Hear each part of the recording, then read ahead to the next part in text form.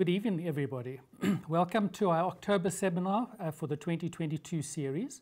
And we're very pleased this evening to bring to you the second of a series of controversial topics that we get calls on our hotline, calls on our information line, telephone calls, emails, Facebook postings.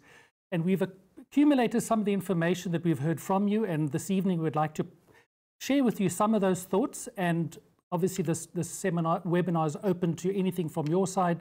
So please feel free to post your questions as we go through on Facebook or on YouTube. My name is Francois Berman. I'm the Vice President of Safety Services at DAN, and I'll be your host this evening. And I'd like to introduce you to Wally Endres. He is our Safety Services Coordinator.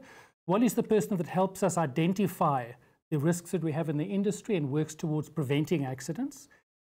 Christine is our Coordinator of Risk Mitigation, so her primary task is to mitigate those risks. And we have Jim Gunderson, our Director of Training. I'm sure many of you know him. And Jim heads up our first aid training programs, which are very popular in the industry. So as I said, please feel free to post your questions. We'll be able to see them and hopefully answer them as we go through the presentations. If you miss the opportunity, please feel free to email us at riskmitigation@dan.org. And if any of you know us, you'll know that we are pretty prompt in our replies. We enjoy hearing from you. So as I said, we have a couple of questions that keep coming back to us, and we thought that we'd share them with you on this particular webinar occasion. So Wally, would you like to kick off with the first of the questions? So one of the common questions that we get is whether or not to show your highest level of certification when you get onto a dive boat or signing up for a dive trip.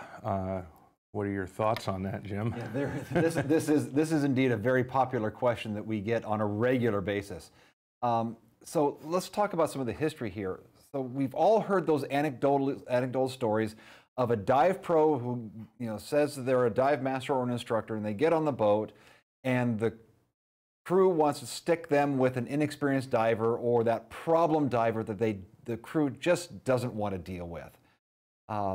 Or maybe they get asked to take on some other professional responsibilities, like help with some of the boat duties, maybe assist in entering and exiting divers, or they're taking on that little extra student that this other instructor really doesn't want to deal with.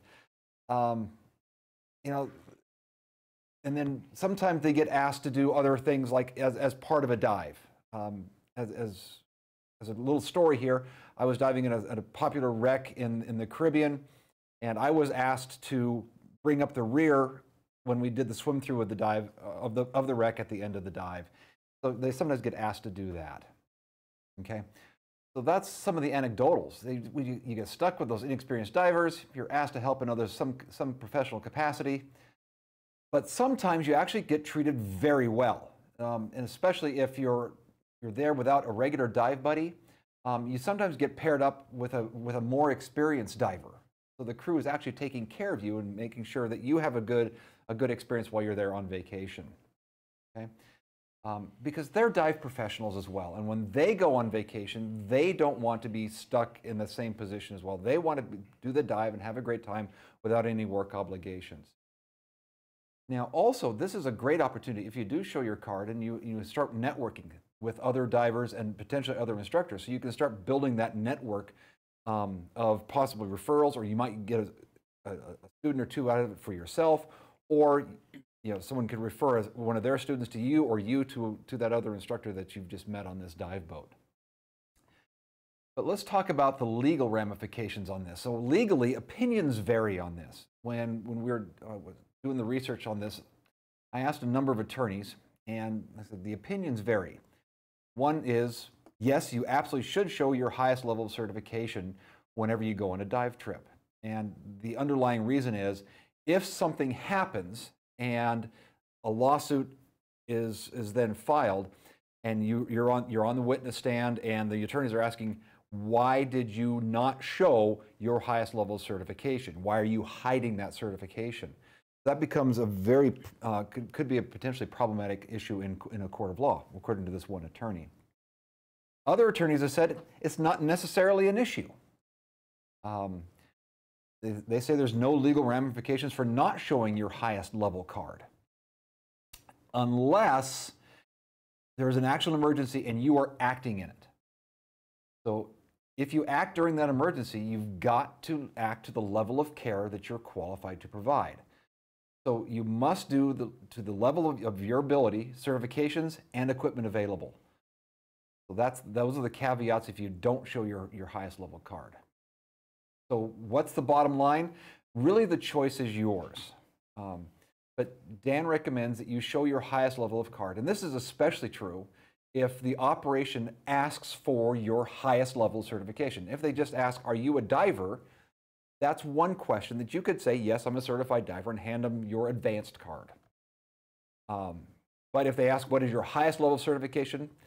Then they're asking that specific question, and you should indeed show that dive master or instructor card or whatever your highest level certification card is.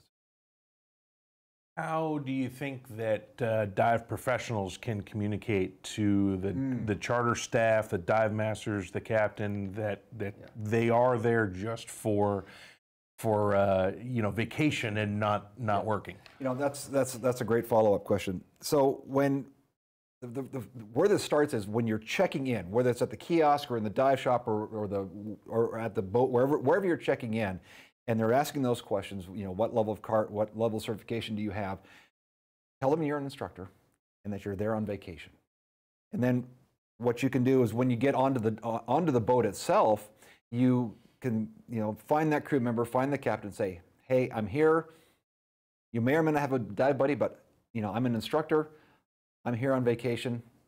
And usually they take really good care of you. That's been my experience. So just have that communication with them. You don't need to advertise it, you don't need to broadcast, just have that little one-on-one conversation with that crew member. And but remember, if they take good care of you, make sure you take good care of them.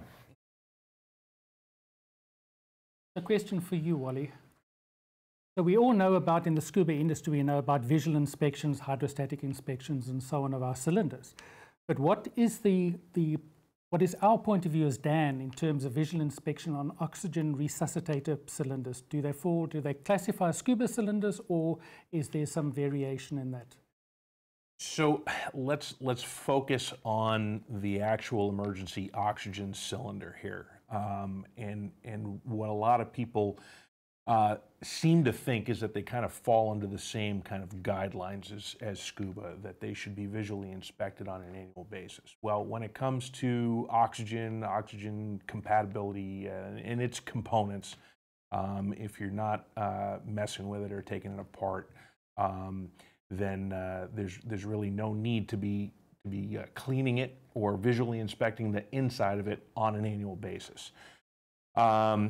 So an inspection on a frequent basis basically goes off of use, and if you're going to be using it on a charter boat or an instructor's using it during classes, then to visually inspect the outside of the cylinder itself and the components of the oxygen kit, the emergency oxygen kit, it needs to be done on a daily basis if it's being used on a daily basis. So when it comes to the actual visual inspections, every 5 years is the appropriate time to do that. When the cylinder needs to go into a hydrostatic test, would be a good idea for the hydrostatic tester to do that visual inspection inside and outside the cylinder. And those visual inspectors really need to be somebody that's certified to do that, not just somebody looking at the kit saying, oh, well, it looks good. We really are looking at more specifically the emergency oxygen kit and not a comparison to a regular scuba bottle. The picture that we have on the left here is a cylinder and a valve that looks a little grungy, something that's been exposed to salt water quite a bit. Maybe the case had some issues where the salt water got in and the outside of the cylinder got a little corroded. This is a perfect situation where I would definitely get this thing hydrostatic tested, make sure that the inside of it looked decent for obvious safety reasons. the outside to be inspected too as well. What we really want to focus on here is with the emergency bottles is that you're not going to do an internal inspection on this thing unless you're servicing the valve, removing the valve from the bottle itself and looking at it. Okay. That kind of covers some of it. If I look at that picture there, Wally, I would suggest that that's quite some exposure to corrosive elements, so it's not going to happen overnight. So if you do your regular inspection, your visual inspection before you go out, when you go diving, and when you come back again, make sure everything is neat and tidy and squared away, you're not likely to get that level of corrosion. So that indicates to us that's been exposed to the elements for quite a while. I guess also, though, that this will vary from region to region. So some regions might have a requirement. They're going to consider this to be a portable cylinder. And because it falls in that classification, it does need to be inspected. But having said that, certainly here in the US, the requirement for visual inspection it's an industry accepted standard. The law says it has to be hydrostatically pressure tested every 5 years. And then I think you can maybe comment on this, really what you're saying is you have a scuba cylinder and you have an emergency oxygen cylinder. Scuba cylinders can be filled with oxygen. Yeah, they certainly can. There's several instances where 100% oxygen is in a scuba cylinder for those doing decompression. Rebreather divers definitely use 100% oxygen. And those cylinders in all matters really should follow the standard guidelines of scuba where those cylinders really need to be visually inspected inside and out on an annual basis. Yeah, absolutely. So one should stick with the industry guidelines with anything to do with scuba. Sure. And one must, I think maybe just a last comment for you, Wally, or for the audience, is that a emergency oxygen cylinder will be filled with very, very dry gas. So our concern on the inside of corrosion that you'd have perhaps with a scuba cylinder is going to vary. So your point is, I think, is a pretty good point. We do an external inspection frequently, and then we fall under the 5-yearly guidelines. I think one of the things that a lot of people miss with emergency oxygen kits is that they do the initial external inspection with the kit before they go out for their trip on a daily basis, but then they may forget that if some salt water got in the case, they're not cleaning it. Take it out, warm water, some Dawn dish soap, and wipe down the bottle, wipe down the regulator, make sure that everything's nice and clean. That's going to prolong the overall condition and use of the components of it. And you won't end up with a cylinder looking like that. Absolutely. Okay. So, Christine, this is right up your alley since you're our technical diving guru here. So in technical diving, should a decompression cylinder be worn on the left or the right? Jim, it's a great question. It's one that we're not going to settle tonight, unfortunately, but hopefully we can shed some light on some ideas behind wearing a cylinder on the left versus the right, so that the viewers can make a decision based on their individual diving needs. So the first thing I want to cover here are the 3 schools of thought. So the first one is that you wear a decompression cylinder on the left. The second school of thought is you wear it on the right, and then if you're using multiple cylinders, you can wear half of them on the left and half of them on the right. And if someone subscribes to this third school of thought, the corresponding phrase is typically lean left, rich right, which basically says the cylinder with a lower oxygen content is the cylinder that's usually put on the left. And this is the gas that will be switched to first in a decompression schedule because it can be breathed at those deeper depths. So for the sake of argument in this question, we are going to assume a single decompression cylinder is being used by the diver. So I want to preface this with saying this is what we're going to talk about here, but it's also a precursor to a diver that wants to use multiple cylinders at a later time. So keep that lean left, rich right in mind as we move forward. So there are a couple of things to consider here. The first one is that if you wear a decompression cylinder on the right, the long hose has an increased chance of becoming trapped. Of course, there are ways around this, but in a standard configuration, if you're wearing that decompression cylinder on the right, the long hose is probably going to be trapped in some way if you're not careful. The second thing to consider is that if you wear that cylinder on the left side, now you've got optimal hose routing coming from the first stage of that decompression cylinder around the neck and the regulator into the mouth. So that's just something to consider as well. Third thing here is team training. So this is all divers agreeing on what's going to be done by each individual diver in the team. So folks can do things differently, but the team needs to agree before the dive, and ideally similar practices are, done by each diver so that everyone is on the same page. But there's one point here that I'm going to kind of use to hopefully settle a little bit of an argument, and that is muscle memory. And that specifically is training the brain to switch to the left cylinder first, if you're using multiple cylinders. So like I said earlier, lean left, rich right. You're going to switch to a left cylinder first in a decompression schedule if you're using multiple cylinders and you decide to put half of them on the left and half of them on the right. I am specifically talking about side mount divers here. If you've dove side mount, you know you don't have a lot of real estate to work with. You can see that picture on the left of that diver carrying 4 cylinders. There's a lot going on here, and sometimes you do have to split the cylinders between left and right. So, going back to the original question, if you're using a single decompression cylinder, we're going to go ahead and suggest that you put it on the left. Train your brain. The first gas you switch to in your decompression schedule is the one on the left.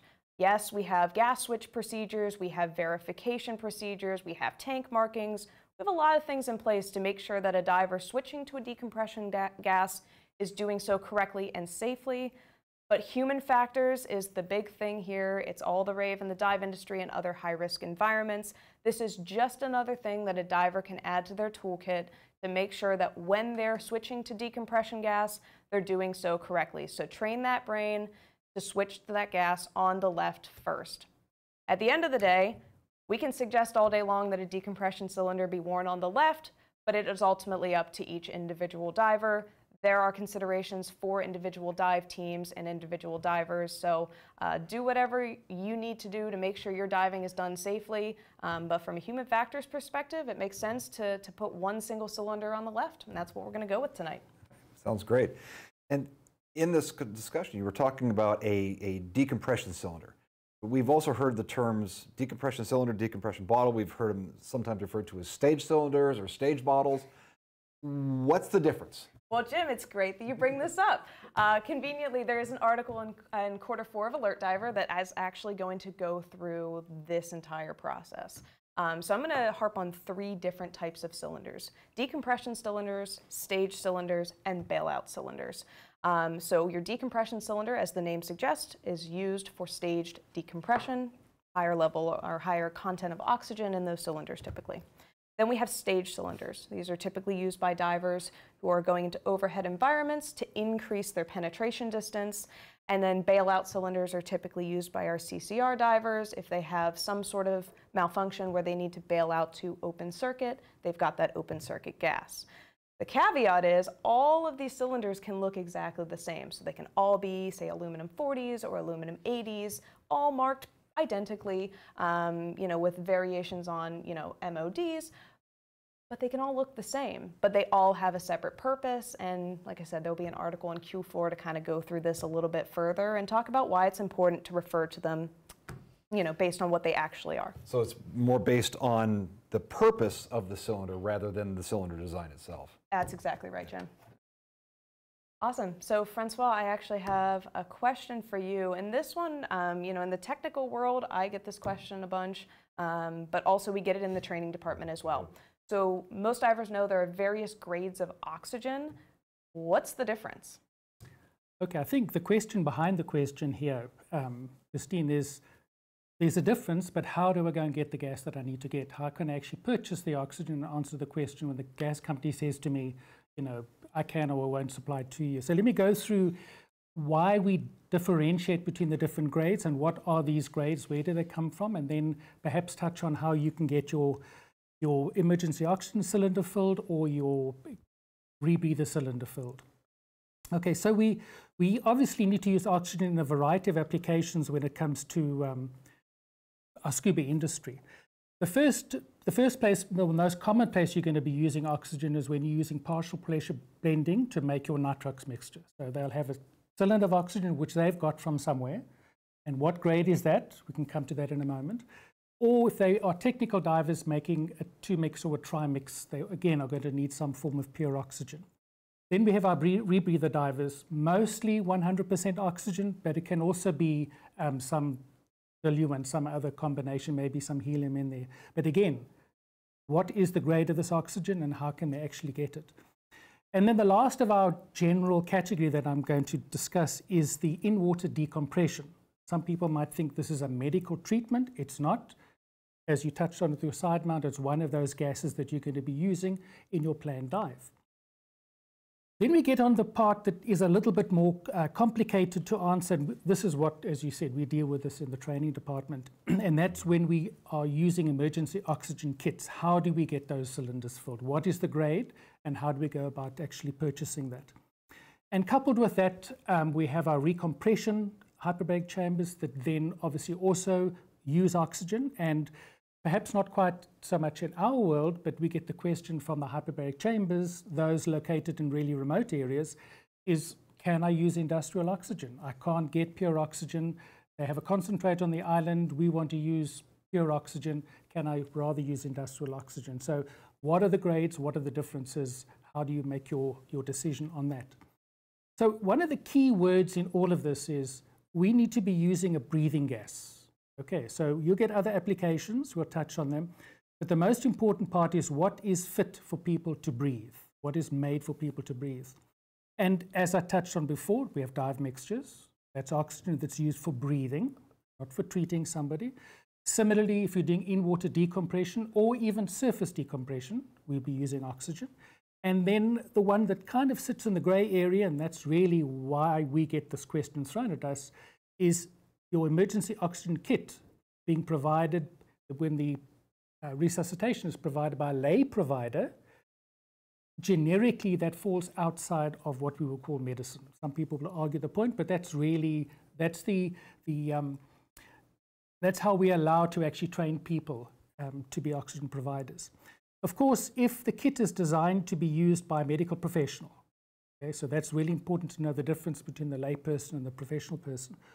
When the diver becomes a patient, so those of us lay people can't turn an injured diver into a patient. That gets done by a medical professional. And when we use oxygen for recompression in any form, because recompression is by nature a medical treatment, then we need to use medical oxygen. So I've kind of touched on the different applications you're going to have for oxygen. So let me go really back to your question that you asked me, what's the difference between all these grades? And you'll hear people throw out all sorts of symbols and things.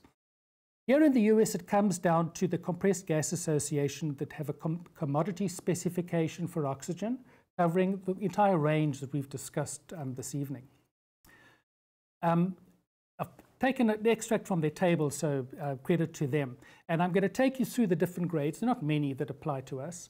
And what I would like you to look at is the purity level of the oxygen. That's really important because you're going to see it's counterintuitive to what this discussion is all about. So CGA grade A oxygen, which is for gaseous oxygen. Grade B is for liquid oxygen. We're talking about gas now.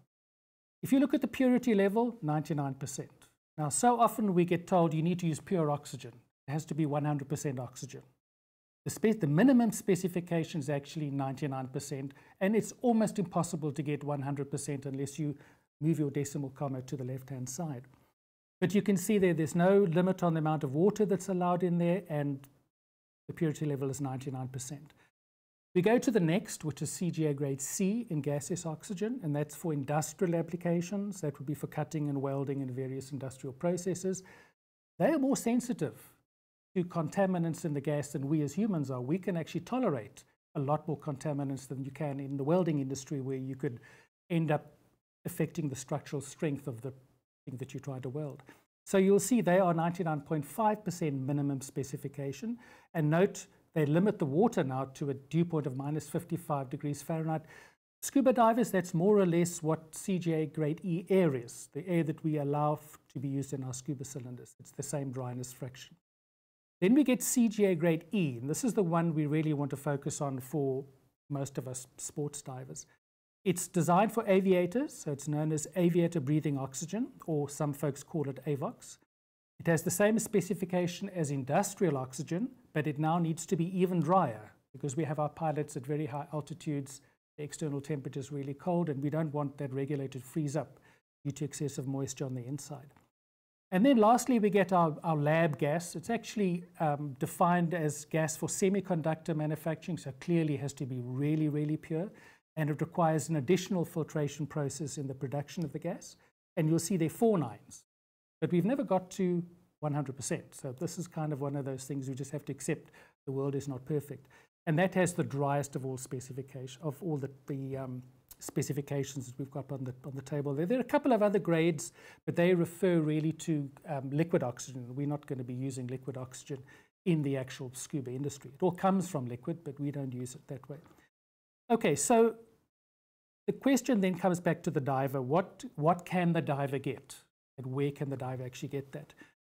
And as you can see in the table, any grade is pure enough. So we could breathe in any one of those four different grades that I have in the table over there. We just need to have a breathing gas. That then delineates between industrial and semiconductor to medical and aviator breathing gas. So we have 2 choices. If we are doing anything medical, you actually need a prescription from a medical doctor. So you can't just go there and say, fill my resuscitator cylinder with medical oxygen. Dan has, we've got an MOU with some of the industrial gas companies. They know what it is we're doing. They understand the oxygen is going to be provided to the layperson to use, and they are prepared to fill it. They weren't certified as medical gas, but essentially they're providing us with a medical gas.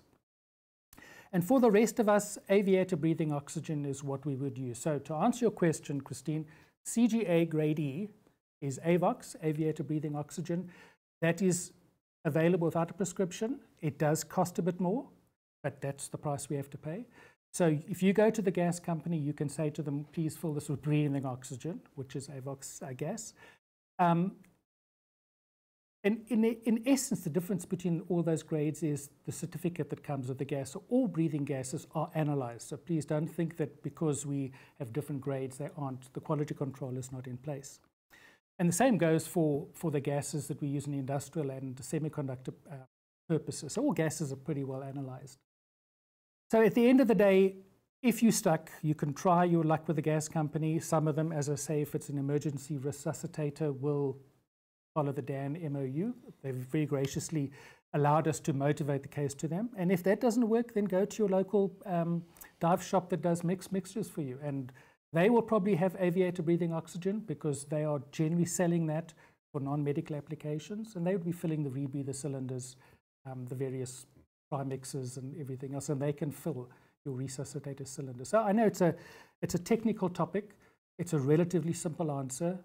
CGA grade E oxygen, not to be confused with CGA grade E air for our scuba cylinders, and that is available without any limitations. Well, I think you answered that brilliantly, and I think at this point we can maybe turn to Facebook, YouTube, see what else we've got. Okay, so you don't want me to say any more? I think you nailed it. Candidly, I think that was an awesome response there, Francois. And I'm kind of the in-house engineer, so you'll have to pardon me when I elaborate a lot about the technical stuff. But as you can hear, I'm very passionate about these topics. And maybe just to finish off with Christine, we're actually going to be publishing an article in the Next Alert Diver on some of this information. And the reason we are bringing these things to our audience is because these are questions that we get asked. And as you can hear us kind of trying to explain, the answer is not always that easy to come up with. So that's just the industry we're in. You know, they don't write all the rules for scuba divers. We have some rules, but in general, we need to kind of find our way through the industry. Absolutely. So what do you folks want to ask us out there? Anything? I don't see anything coming up yet, but we're normally delayed a little bit, so there's a lag between when we're talking and what you are actually hearing. So perhaps no other questions have come up yet, or the system is on free. So maybe, Christine, what else do we get asked? Well, I think another question that we get asked, and it's kind of a hot topic in the industry in general right now. I've heard a couple of people talk about it and debate it, and it all revolves around tipping. You know, now that the world is back open, people are traveling again, tipping comes up quite often, and maybe this is a question for Wally. What's proper tipping etiquette? I'm sure this isn't a simple answer, but it might be something that our viewers want to know about. This is definitely not a simple answer, and I think what this really kind of boils down to is the region in which you're diving, whether it's the United States or abroad. It really kind of depends on what the customs are in that area. There's quite a few areas that just kind of frown upon tipping. They claim to say that they pay their staff a fair wage, and there's really no need to do that, and it's looked differently in the United States. In most cases, the United States kind of treats tipping in terms of, it's either really good service, really poor service, whether it's you're tipping based on how many tanks your dive is. If it's a 2-tank dive, you're $10 per tank, $5 for each tank. It really varies, but what this really boils down to is what region you're in, what the customs are, and if you're unsure of that, it's a really good idea to ask, whether it's the boat captain or the dive operator, to say what that is. Maybe just to ask another person that is familiar with the area to say, hey, what do you normally do in this situation? And you'll probably get a pretty honest answer as to what it is. The last time I personally asked that question, the answer was, if you feel that the service was really good, then throw in the tip as what you think is a fair thing. If you don't think it was a good service, then adjust accordingly. So I guess the part of the answer is to err on the side of being generous. In other words, acknowledge if you've had a good dive, and even if tipping isn't done, then rather err on the side of being generous than just assuming. Because I know in some countries they say don't tip. We're not quite sure why. Here in the US, we're pretty much used to rewarding good service. So from my point of view, I always, as you say, while you ask, and rather err on the side of being generous. You get a pretty good response usually from that. Well, a lot of people don't really understand what the term tips means, and if you really kind of understand that is tips means to ensure prompt service. So it's not a reactive thing. It should be a proactive thing. When people realize that, then if they really are getting good service from their experience, then it's a sign of gratitude. Yeah. Okay. Christine, I see there's a question there. I'm not sure whether you covered it in your talk on the cylinders, which side to put on where, but I see this gentleman down here talks about leaving your deco cylinders pretty much at the entrance to the cave. Yeah, cave diving is a little bit unique, right? So we're specifically talking about open circuit technical diving in a non-overhead environment for the purposes of our controversial topic tonight, because you're always going to be carrying that cylinder with you if you're in open water there. So cave diving, yeah, most cave divers leave their decompression cylinders at 20 feet, retrieve them on the exit. At that point, again, this all comes back to individual diver needs, individual dive needs. We're simply pointing out some of the pros and cons of wearing it on the left, wearing it on the right. To keep coming back to the human factors. It's a simple thing to do, and it makes sense when you look at a couple of other components, but at the end of the day, to wear it on the right, it's not necessarily wrong. We're not the scuba police, but it's for each individual diver. So that's just things to consider here. As long as you're trained and you know what you're doing, that's really the key. It seems to me that the communication between your dive team is really, really key in that. Absolutely. I think that's kind of always what it comes back to. What are the individual divers comfortable with? What are the team goals, and what are the team, what's the communication there? So yeah, you're spot on, Jim. Okay, what else? What are the other questions? We kind of, between the four of us, we're always handling these difficult questions, and sometimes we come and share with each other, and sometimes we just kind of, have to go and pick up the books and have a look. We certainly don't know everything there is to know about it. And we're really sharing with you what we hear from the industry and what is good practice, what is sound practice. Ultimately, we're about safe practice. So what else do we have that we can share with our audience? So there's another question that comes up from time to time, is that cylinder that's sitting in your garage for 6 months, a year, year and a half. Can I take that and go dive with it Or do I need to drain it and have it refilled or inspected and then refilled? How is that handled? Why do you ask me the difficult questions? This one evokes a lot of response, and I'm sure in the audience there'll be a couple of people that are going to want to shoot me down at the end of this. But let me give you the polite version of it first. So we have, as Wally mentioned, a requirement for visual inspection every year. That applies when you refill the cylinder. So if a cylinder's been standing there for 10 years, theoretically, in accordance with safe practice, annual inspection, 5-yearly hydrostatic inspection, it doesn't apply. It only applies when you refill the cylinder. Prudence would dictate perhaps otherwise, because many things could have happened while that cylinder was being stored. It could have been taken, used, and refilled, and you just weren't aware of that. But from the science point of view, Jim, and this is the part that the chemists like to argue sometimes for and sometimes against, and I've read a couple of articles on this particular issue. Hey, remember, the gases we breathe have been around for a lot longer than we have been. So the gases themselves aren't the problem. The question comes up, if the gas was very wet, if it went into the cylinder, you've obviously got moisture in the cylinder, which is going to cause some degree of corrosion. Some people will tell us straight out, if they've heard or they've read, that after 1 year, the gas inside the cylinder, the air, is now hypoxic. It's actually, the oxygen's been consumed by the steel to form rust or corrosion, and the next thing you know, after 1 year, it's going to be at 17%. Well, we've spoken to some of the chemists, and it's not kind of quite that dramatic. It'll take a long time. And we know that because at hyperbaric chambers that have compressed gas, and I've just been to a chamber now down in Little Cayman, they've been offline since before COVID struck, so here's a straight answer for you. I was down there doing an assessment. I analyzed the gas in the high pressure cylinders.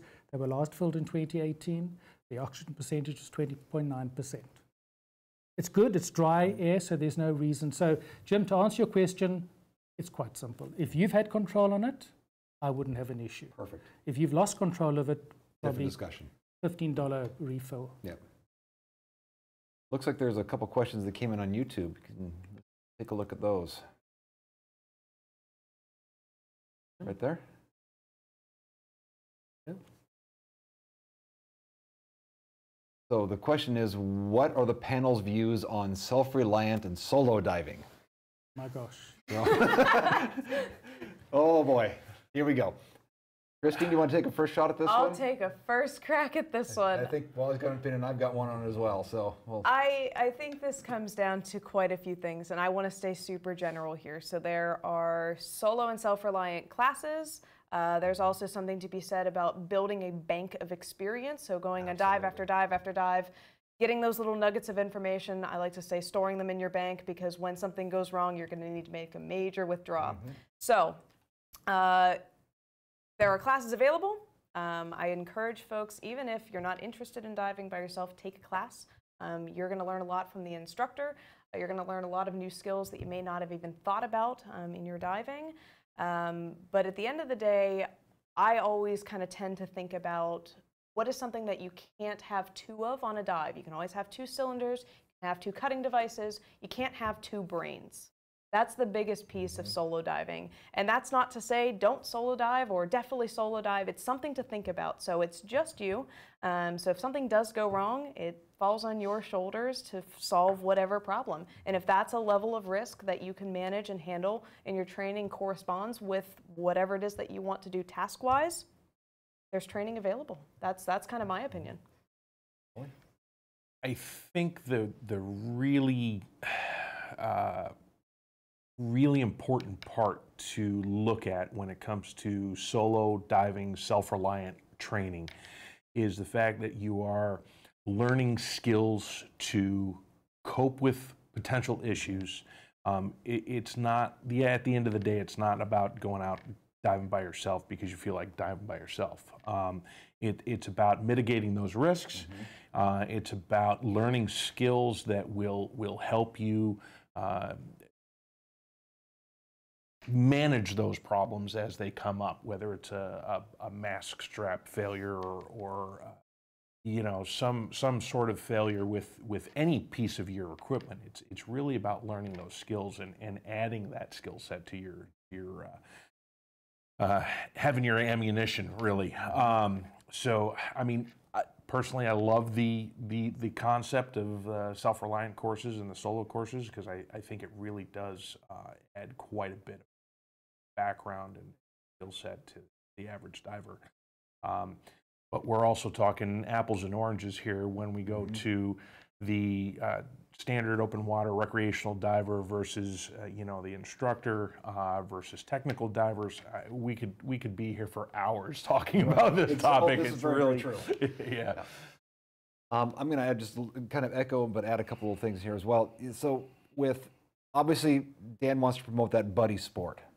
So you have that redundancy with another person. You brought that up with the brain, and I think that's a great aspect. And every training agency also recommends that as well. But there are a number of training agencies that do offer the self-reliant course. And I think when you're considering that self-reliant course, what experience do you have? How many dives do you have? What experience do you have going into that course?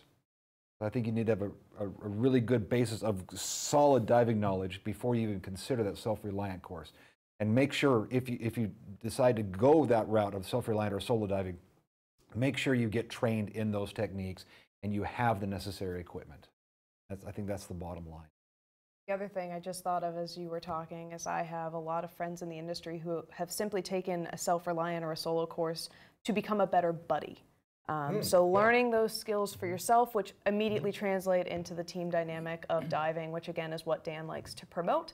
I'm a huge advocate for, if there's training available and an instructor you want to learn from, find that person and learn as much as you can from them, whether that be in a solo course or another course that isn't all about the solo diving. So like Wally said, we could be here all night. But instead of sitting all night, I see that Sherry has a question for us over there.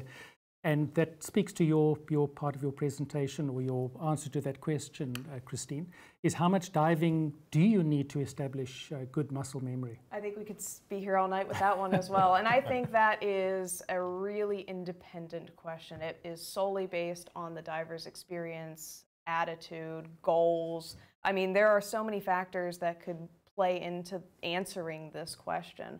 And really, it's going to be up to each individual diver to figure out for themselves, when does something become second nature? When can I shut my brain off and do something without thinking? So I wish I had a solid numerical answer, and it just goes back to gain as much experience as you can, make those deposits into your bank of experience, because when things go south, you're gonna have to make a withdrawal. I had a ski coach in college that said, do a turn 1,000 times in a row right, and it's yours. I have yet to make 1,000 correct turns in a row. I have yet to make 1,000 correct mask clears in a row. So what is that muscle memory? I think it's going to be very individualized, but you're right. Repetition, repetition, practice, practice, practice. It's going to be instinctive. I mean, you're not always going to get it right. I see we have a couple of medical questions there. So the question about type 2 diabetes and asthma with diving, please reach out to us. You can either get us at medic@dan.org or send it to Risk Mitigation. We'll forward that to our medical department, because we're not the clever people to answer those questions. There was one more question about balloon grade helium, and I always chuckle when people tell me this. So I guess if some enterprising person buys helium and then refills other people's helium grade cylinders, you're going to lose some control of the quality there. But let me assure you that helium is very expensive, and they don't make dirty helium. So the only way to get dirty helium is you need to bleed out the cylinder and have somebody else charge it for you, and whatever else was inside there is going to be the contaminant. It doesn't work that way. Companies that fill it, now remember, that's not breathing grade helium necessarily, but here's the caveat. There is a CGA grade, a CGA specification, commodity specification for helium, and there is a grade of helium that is breathing grade. So it is possible to get it. What they use for the balloon, I don't know what grade they bought, probably the cheapest. But if you want to get helium, there is breathing grade helium. A lot of people don't actually know that. So what else do we have? Anything else from any of you folks out there? I don't see anything that's going to kind of stump us or make us be here all night. So last chance, anybody here amongst us that want to share something else that some of them we can't share because they're just really difficult.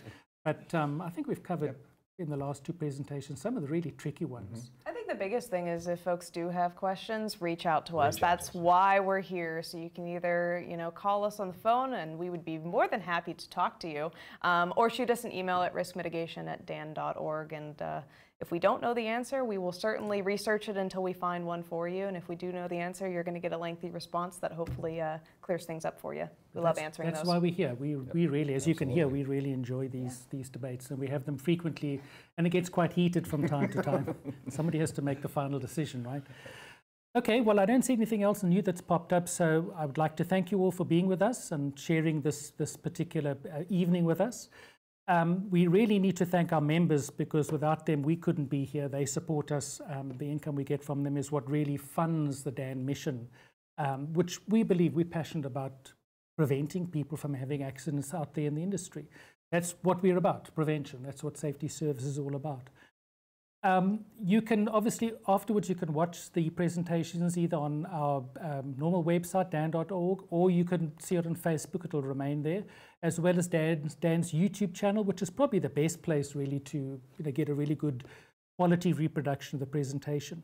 And I'd like to finish off by saying, or by putting the question out to you, the things that confuse you, the things that you have debates about between your co-workers, your co-divers, if it's in a dive shop, if it's a bunch of dive instructors, if it's just the recreational divers, cave and rebreather divers becoming more and more popular. Send us the questions. That's what we really are here to answer. And then maybe if there are enough questions, we'll have controversial issues part 3. So thank you very much for being with us, and good evening.